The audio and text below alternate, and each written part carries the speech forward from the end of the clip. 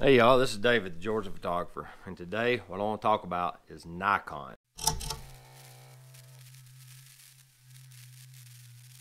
See, I've been getting a lot of, in my feed, I've been seeing a lot of talk about how Nikon is headed out and they're not looking profitable next year.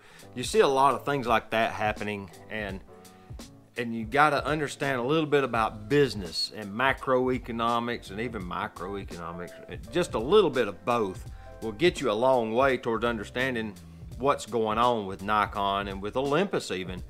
You'll see in this entire, well, what's the right word, market as a whole in dire straits. That's what you keep hearing, okay? You keep hearing that over and over and over on all these videos. Well, I want to put a little bit of that to rest, because honestly, it's not that big of a deal. It seems like it is. It really does seem like it is, because on the surface, you're seeing all these things like, I've got a printout here for Nikon that I've highlighted the line on because it says they had to restructure their projections because further contraction and competition of the market is expected compared to the initial forecast. What they're saying is the market is shrinking. There's a multitude of factors why, but the main ones are bridge cameras, or what you'd call consumer cameras, were basically extincted with the advent of high quality smartphone cameras. Nowadays, everybody has a camera in their pocket, so they don't have to buy the little cool pics, or what was it, the ones that Canon made. They made that ELF series, and then I don't remember what they made for digitals, but you know, those little tiny pocket cameras that everybody bought in the late 90s, early 2000s were basically made obsolete with the smartphone camera. There's no need to have them. Everybody has a camera in their pocket now. So that kind of eliminated that particular market altogether. So you slice that off of the entire industry, throw it in the trash. This industry suddenly just shrank a lot. The advent of high quality digital DSLR cameras in the early 2000s created a huge boom in beginner photographers who wanted to dabble in quality photography. Suddenly you eliminated that entire burdensome step of processing and developing film, which was also very expensive at the time. You know, a roll of film would be $3, $4 or $2 or whatever it was. I don't even remember now. I haven't bought film in so long. But, you know, you had the cost of the film. Then you shot the film, which was a finite amount of information on a canister, you know, 36, 24 exposures is all you got. Then you had to take that film and you had to go somewhere and have it processed. Most people didn't process film at home, and color film processing is much more complicated than black and white. Because of that, people just didn't really embrace photography as a hobby because it was a very burdensome task to get your photos back. And then, you know, you had to wait a week or 10 days to see what you got. You know, you could do 1 hour processing by the 2000s, but it was expensive. You paid extra for that. You go down to Revco at the time and you'd give them your canister of film, and if you told them you wanted an hour, you paid a little premium for them to go ahead and hurry and do your roll of film. The digital camera came to be, and it kind of matured enough that it was producing good photos. Suddenly, you had that instant gratification, and basically you eliminate the post-processing costs to be able to see your photos. You didn't have to get them in print form. You didn't have to wait a week. You could literally put them in your computer and look at them right then. It was like the golden era of the digital camera came into its own.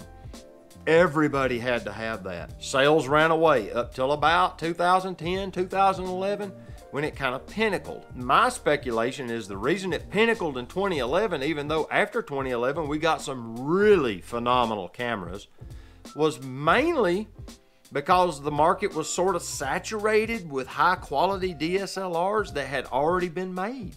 You know, you already had a good decade of manufacturing, and a camera body will last 20 years easy, if not longer, unless you do something to it and break it. You have these quality cameras that are still floating around in existence. Of course, the smartphone eliminated all of the little cameras. Well, you get some pseudo saturation. And all these camera companies had built up their production lines to where they could feed that demand because they were trying to cash in on this. It was a market bubble. If you look at economics at all, a bubble in a market is when there's runaway sales on a product or a service, you know, and there's a big boom temporarily on it, and then that bubble bursts and you have a big reset. A lot of times you see it in the housing market. You'll see it in real estate a lot. After 2011, 2012, somewhere around in that period, you started seeing sales starting to decline. Well, the whole time you saw this, Sony was focusing on little DSLRs for a little while. Then they realized they couldn't really compete with Nikon and Canon on DSLR sales. It's just pretty much impossible because those behemoths kind of had that market sewed up. So what they done was they said, okay, let's build a different kind of camera that doesn't cost as much to manufacture, that we can control the form factor on, and that no one else is really doing. So they went to this mirrorless design and started really pushing that design. You know, at the time, Nikon had the One, and I think Canon had one too, but I honestly don't know what it was modeled on. I don't remember its model name. I think the M50, or it might be the M series altogether, was that kind of their version of it. The Nikon One didn't take off. It was a real hit apparently in Japan, but it never really took root in the rest of the world, so no one really bought them. I'm assuming because of the plethora of lenses on the F-mount that are available, and F-mount DSLRs were so inexpensive, people just bought those. Sony kept forging ahead. Now, they had been making digital cameras and had been working outside of the box, you might say, for years prior to this. You know, they made the one that took the 3.5-inch floppy disk. I think they even made one that took a CD, a blank CD-ROM, and you could burn them to the CD as you took the photos. I'm pretty sure they made that camera too. I know they had the one that took 3.5 floppies for memory, which is really forward thinking if you think about it, because then you could literally take the same memory and put it straight in your computer, because at the time that was the standard media for a personal computer that was removable, was a 3.5-inch floppy disk. So Sony continues on. They start really making good cameras. They get the A5000 series and it starts getting a little traction. Then they come out with the A6000 series. And that's when they really started to get popular. Those little cameras were doing really well. Then they decided to make a full frame, and they made the A7. It took off. Everybody loved it. It was able to have, it had the E-mount just like the little 6000s and 5000s. So the lenses were interchangeable between them. They started making a full frame glass. They just continued to improve it. You know, they made the A7, A7R, A7S. Then they made the A7 II. And that's when they started putting image stabilization in the camera. That's when it really took off. Honestly, Nikon and Canon were still gambling that DSLRs were the thing. They weren't embracing this mirrorless idea. They were watching it. If I had to guess, I don't know, I'm speculating here, but I would speculate and say they were watching Sony a little. They were paying attention to what Sony was doing. They were the whole time in the board meetings. If I had to say that they were having board meetings about it, they were saying, okay, well, the Nikon One really isn't moving. Let's focus on the D850 and the D810 and the D4 and all of these great cameras and the D5, and let's continue to manufacture really high quality DSLRs that we know are moving. Everybody loves the D750. Let's continue to make these, and we'll just kind of keep an eye on what Sony's doing and see how it unfolds. Well, then literally Sony blew up. They're at like 40% of the market now. You know, they started releasing cameras in rapid succession with great improvements, and once you get to that point, they had the momentum. You're starting to see a lens collection. They come out with the G Master series lenses. They're serious about this. At that point, I believe Canon and Nikon might have even called each other. I don't know. I believe it was at that point that they said, okay, this mirrorless thing is serious. We need to start working on this. And they both started developing mirrorless cameras at that point.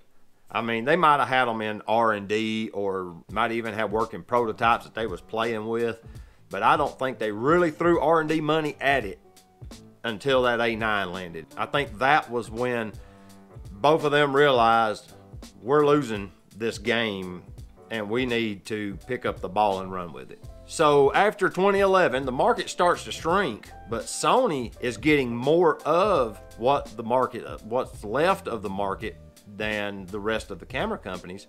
You know, they're growing. To begin with, they weren't, but as time goes on, you see that pie growing on theirs. Even though the pie is shrinking, their slice is getting bigger. That's because they've gained that momentum. You know, they've built a head of steam, and they're moving forward with this. And it's very smart marketing on their part. Meanwhile, Nikon and Canon and most of the other camera companies, and Sony's the same. Sony's a consumer electronic company. They have their fingers in way more than just cameras. They're not banking on just that one product line to get them by. Well, neither is Nikon and Canon. There's way more than just cameras that they're banking their money on. They've got a lot more going on than that. So since they waited until Sony got very established in the mirrorless spectrum to really bring mirrorless cameras out, they've gotten behind the 8 ball on it. So now they're playing catch up with Sony is what they're doing. That's why you saw a Z7 and a Z6, and you saw an EOS R and then an EOS RP very shortly after. Is they're trying to come out with an A7 and an A7R, more or less, and basically compete with those models is what they were doing with that. And they did a pretty good job. I mean, these are nice cameras. Everybody complained about some of the features, including me. Nikon, if you're listening, bring out the AF-D to Z adapter. Build a little focus motor in the adapter so that we can run those screw job lenses. You're tripping over your own shoelaces by not having that adapter.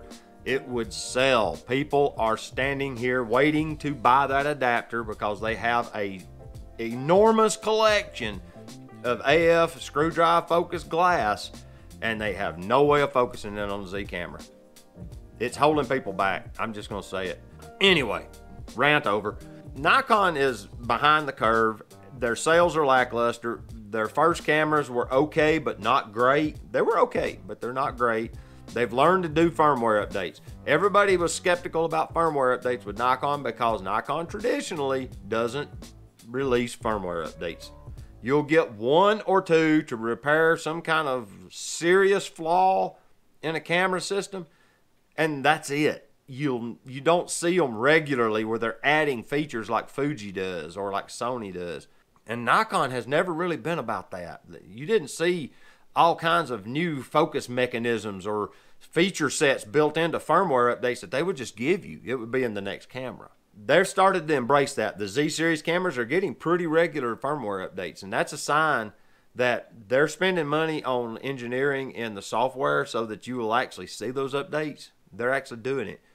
They're developing new cameras. The fact that the Z50 came out at all tells me that they're serious about this whole Z line. They're actually building all this.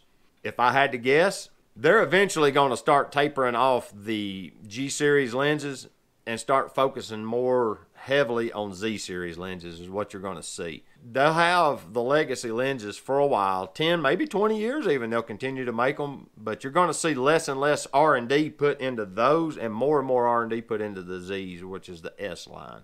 But what you're going to see is the market's going to contract to a certain size, and that's that core group of photographers, even with the new ones coming in, the old ones retiring out, and that group is going to stick with brands that they're familiar with and like. And this brand hopping is something that YouTubers do.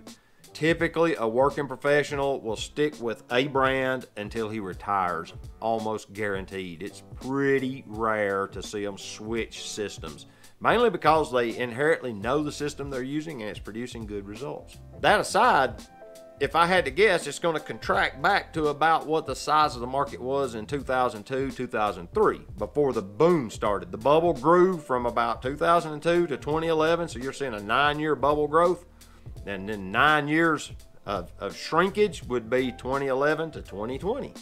So we're going to see, I'm assuming we're going to see the market kind of bottoming out about 2020, and then what you're going to see is you're going to see it starting to slowly grow again. And it's going to be normal growth now and not a bubble. The companies are having to figure out how much production they need to make and how many cameras that they can sell, how much market they can buy from the other manufacturers, because it's a pretty tight market and it's pretty competitive. What you're going to see is you're going to see negative numbers for a couple of years, and then you're going to see them level off and starting to get in the green again, and they'll start being profitable again. I don't think Nikon or Canon or Olympus for that matter. I really don't think Olympus is going anywhere, guys.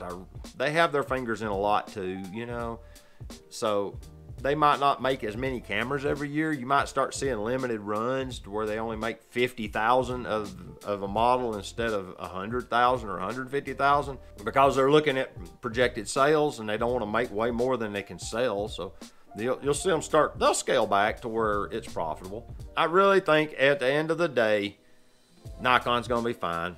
They're going to run in the red a little bit until they get the mirrorless system moving good, and then it'll be full steam ahead, because they made a lot of money in that boom period. They made a lot of money, and they've been doing stuff with that money. They've been doing R&D.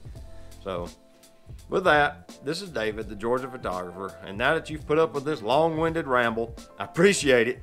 And if you like, you know, if you like the video, thumbs up it. I appreciate it.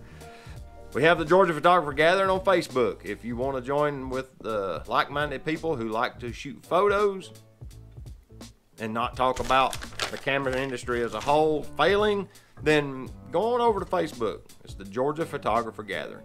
Anyway, I appreciate you guys watching, and until next time, get your camera out. Go take a picture with it, all right?